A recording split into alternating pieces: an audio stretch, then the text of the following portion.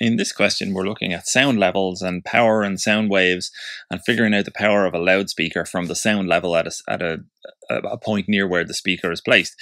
So we're looking at question number 74 on the page here. So the sound level 8.25 meters from a loudspeaker placed in the open is 115 decibels. What is the acoustic power output of the speaker, assuming it radiates equally in all directions? Okay, so let's assume we've got our speaker here, something like this, and what's happening is it's radiating sound outwards, and we're at a distance 8.25 meters away from it. So let's just say we're standing here, and what we're trying to figure out is what is the power output of the speaker based on the fact that we're measuring 115 decibels at this point here.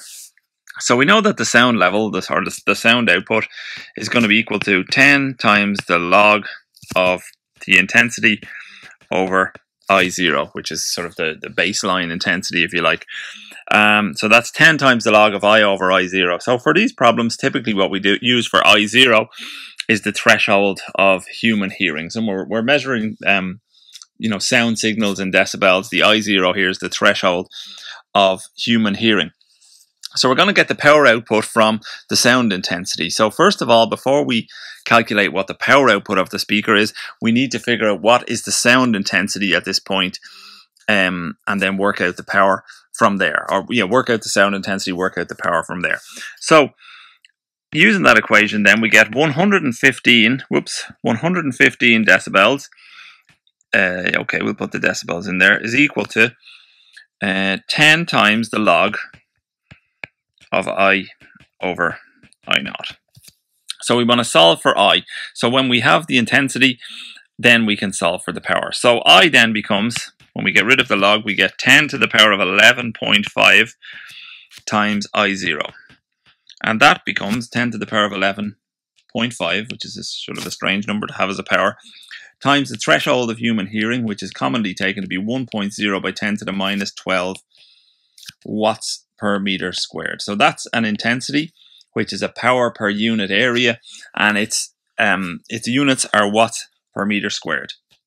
So when we do that little calculation, we get 3.162 by 10 to the minus 1 watts per meter squared.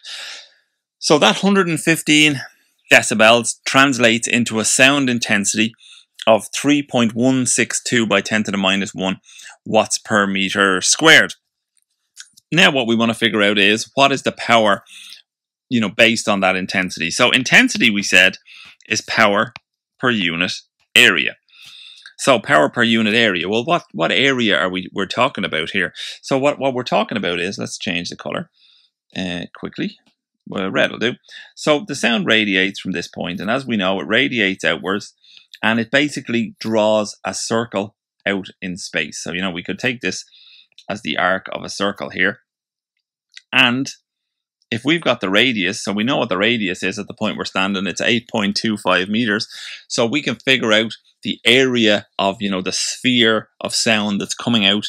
And that's the area that we're looking for. So we're looking at, what's the area at 8.25 meters. That's going to allow us to calculate the power. So if we rearrange that equation then, okay, let's go back to black pen.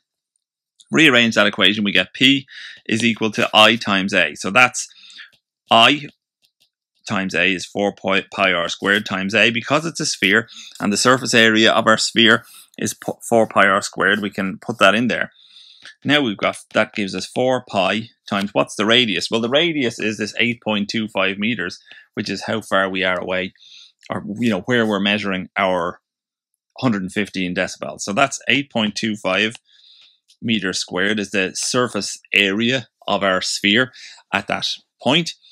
And the last thing we need then is that intensity, which we measured to be 3.162 by 10 to the minus 1 watts per meter squared.